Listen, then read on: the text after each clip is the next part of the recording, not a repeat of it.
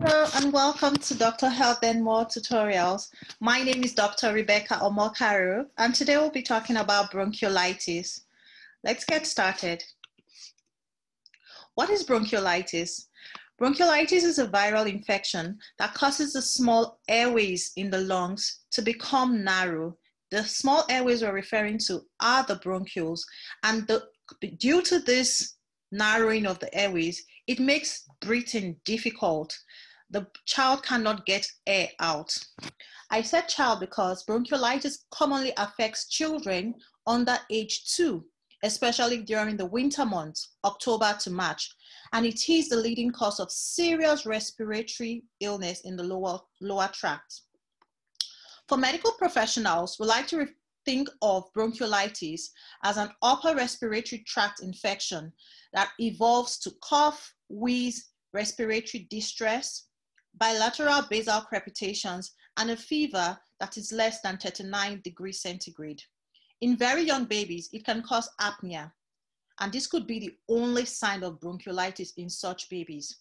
I made a simple mnemonic to help you remember all the signs and symptoms using the word bronch from bronchiolitis. So think of B as bilateral basal crepitations. That is what B stands for. B stands for bilateral basal crepitations. R stands for respiratory distress. The O is hot, and it's a fever, usually less than 39 degrees centigrade. The N stands for noisy breathing, which is the wheeze, from them being unable to get the air out. And C stands for cough. I'll go say that again.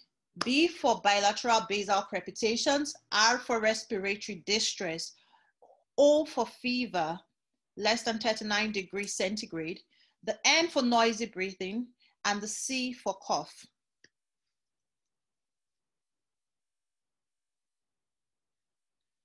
What is the pathophysiology of bronchiolitis?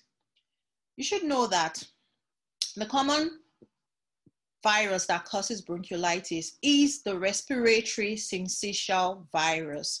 There are other viruses that can cause bronchiolitis, but RSV is the commonest virus responsible. And how does it affect the lungs to cause bronchiolitis? The first thing is you should understand is that when we breathe in air, the air goes down through our windpipe into two main bronchi, the right and the left. The right and the left bronchi then divide into smaller air passages, which are called the bronchioles. The bronchioles end up in the alveoli, right? So now, the bronchioles are just as tiny as trees. I'm going to show a picture later that illustrates this, but it's important for us to just get a picture of what it is. Air goes in through your nostrils into your trachea, which is your windpipe. From your windpipe, it divides into two bronchi, the right and the left bronchi, which goes into the right and left lungs. Those bronchi divide into the bronchioles. The bronchioles end up in the alveoli, responsible for oxygen exchange. Now, when there's a respiratory tract infection and there's RSV in the nostrils, causing the catarrh, the runny nose, also known as coryza, the RSV can also go down into the lower respiratory tract and affect the bronchioles. How it affects the bronchioles is that it makes them swell and it destroys the cells lining the epithelium, that's the inner lining of the bronchioles, becomes swollen. And with the swelling, there's also secretion of mucus. In addition to that, there's a tightening of the muscles around the bronchioles, which all of these, the bronchospasm, the swelling of the cells, and the mucus secretion narrows the airway, narrows those bronchioles. And in narrowing them, it's difficult for air to leave the lungs, right? It's difficult for air to be expelled. You should also know that the dead cells, as well as the mucus, also clog, they the alveoli. That means they go down. I told you that the bronchioles lead to the alveoli. So they fall into the alveoli and clog it. When they clog it, the alveoli is unable to exchange oxygen between the lungs and the blood, right? So this means the child is having a narrow passage as well as a poor ability to exchange oxygen. All of this makes breathing difficult. The child starts to breathe faster. And when the child is breathing faster, is losing more fluid. He or she is losing more fluids, which makes them dehydrated. This is why adequate rehydration is very important in such children. So we'll take a look at some pictures that can help us understand everything that we've talked about. This is a normal bronchial tube, right? You can see the normal epithelium, the normal tissue. You see how wide it is. These are the smooth muscles that surround the bronchioles. They are smooth muscles, and the bronchioles end up in the alveoli, just as we talked about. Now, what happens during bronchiolitis? You can see that there is necrosis and loss of the epithelium in this area, as well as mucus and inflamed tissue. Then you can see, look at the smooth muscles here, how they are well spread. But look at here, they've tightened around the bronchioles. And look at the alveoli are overinflated with trapped air. So bronchiolitis is an obstructive airway disease. There's a narrowing of the passage, bronchospasm, mucus secretion. All of these contribute to obstruction, and the patient is unable to expel the air out.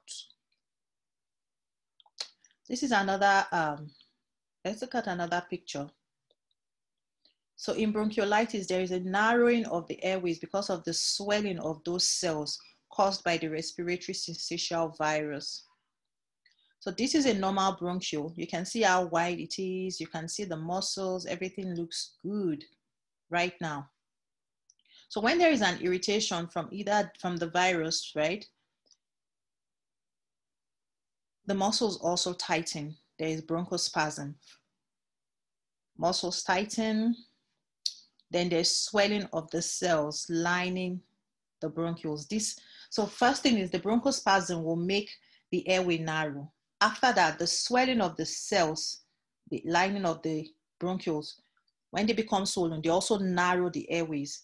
Then the mucus secretion starts, and this contributes to further narrowing of the airway. All of this contributes to the obstruction and makes it an obstructive airway disease, just like that is similar to asthma. I didn't say it is asthma, it's similar to asthma. So what are the symptoms of bronchiolitis? We can still derive some from the broncho we talked about, right? Bilateral basal crepitations, respiratory distress, fever, less than 39 degrees centigrade, noisy breathing, the wheeze, as well as cough. So we said it's an upper respiratory tract infection that spread into the lower respiratory tract. So what are the first symptoms we'll see? The child will present with a stuffed up or runny nose, a mild cough, and a low-grade fever. So think of it as CRF. Cough, runny nose, and fever. Cough, runny nose, and fever are the first signs. And later it proceeds to difficulty in breathing. This difficulty in breathing can present as tachypnea, that's fast breathing. It can present as chest wall retraction. The child's chest caves in between and under the ribs. It can also as intercostal and subcostal retractions. You can have nasal flaring where the child's nostrils spread out with every breath. There's wheezing, there could be trouble drinking and feeling tired, that's lethargy, or short-tempered, irritable. We said that there's difficulty exchanging oxygen in the alveoli, so that could contribute to cyanosis, and this is a bluish discoloration around the mouth, the lips, and the fingernails. And in very young children, babies, right, there could be complete absence of breathing, that's apnea. So how do we assess a child that presents with these symptoms? That's cough, runny nose, fever, and now we examine the child. What do we do, right? We have to take a history, know about how the symptoms started and how it's been. Then we examine the child with emphasis on capillary refill time. We want to look at the respiratory rates. That will determine what we'll do next if we're referring or telling the patient to go home. We want to look at the heart rate. We want to look at the chest for intercostal and subcostal retractions. It's also very, very important to check the oxygen saturation in any child with suspected bronchiolitis. After this assessment is done, we must refer this type of children. Any child that has apnea must be referred. Either the parents told you they saw the apnea or you saw it yourself. You must refer that child. If the chest retractions are very marked or severe, you have to refer. Or that child is grunting, you have to refer. If the respiratory rate is greater than 70 breaths per minute, you must refer. Central cyanosis and an oxygen saturation less than 92%, you must refer. If on assessment, just looking at the child, this child looks seriously unwell, you must refer that child to especially a tertiary center. What are the investigations? We already said we're going to do the oxygen saturation. So we'll check pulse oximetry. That's the main thing we do. The viral throat swabs are usually done in secondary care. We don't do chest x-ray and we don't chest x-rays or a blood test because the chest x-ray could mimic a pneumonia and blood tests are not necessary, as we said. We only do the chest x-ray if you check the temperature is more than 39 degrees centigrade, then you do a chest x-ray. Or if you listen to the chest and you find that there are focal crepitations, then you can refer. You can do the chest x-ray, sorry. So chest x-ray is if the fever is greater than 39 degrees centigrade or if there is focal crepitation. How do we manage bronchiolitis? I say think of it as 4 Fs. F, F, F, F. Food, fluid, fever, face mask for oxygen. So you want to make sure this child is having adequate fluid and nutrition. The temperature is well controlled. You can, if the temperature, if the child's fever is affecting the child and causing significant distress, we can give some acetaminophen. And then if that's it. Then if you're referring the child to the hospital, that is when you give oxygen, especially when the oxygen saturation is below 92%. So if you're referring the child, you don't just refer the child without oxygen. Make sure they are going with oxygen. So you can also tell the parents, reassure the parents that this illness typically lasts a week, 1 to 2 weeks, and the peak is between 3 to 5 days of onset. Now for parents, what should you do? Watch out for. You should always see your doctor if your child is having trouble breathing, has a poor appetite, has cold symptoms that have become severe, or a shallow cough that continues through the day or the night. So any child that has trouble breathing, any cough, symptoms of cold that are getting worse, you really should see a doctor at that time.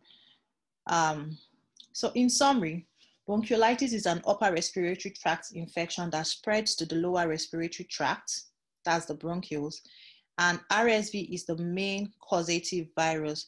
The others are adenovirus. The symptoms include broncho, bilateral basal crepitations, respiratory distress, fever, wheeze, cough, apnea. Treatment is supportive with adequate fluid and nutrition support, and you should refer serious cases with a respiratory rate greater than 70 cycles per minute or oxygen saturation less than 92%. Sorry. All right, thank you very much. So these are my credits from my images. Thank you. Bye. So you can always join my tutorial, Dr. Health and More tutorials. Please visit drhealththenmore.com. And I'm also available on all social media handles, Instagram, Twitter, YouTube, at Health Then More, and Facebook, Health Then More. Thank you.